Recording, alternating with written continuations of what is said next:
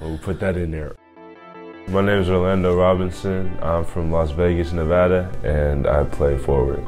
I first started playing basketball at the age of 4. My pops gave me the ball, and it just became attached to me. It's just something I couldn't give up. Ever since then, I've just been rocking with it. I take fun in challenges, so if the challenge appears, then I really want to go straight for it. I just felt comfortable right when I stepped over here.